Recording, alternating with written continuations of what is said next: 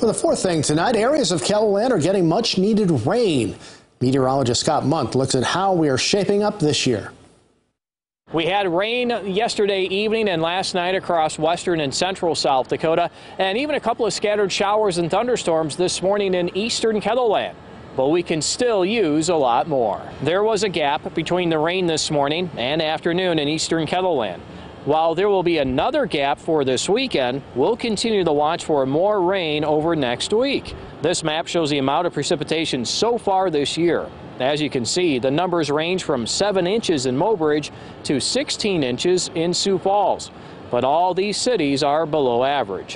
While Sioux Falls is closest to average at around 3.5 inches below, a little more than 60 miles to the east, Worthington is nearing a foot below average.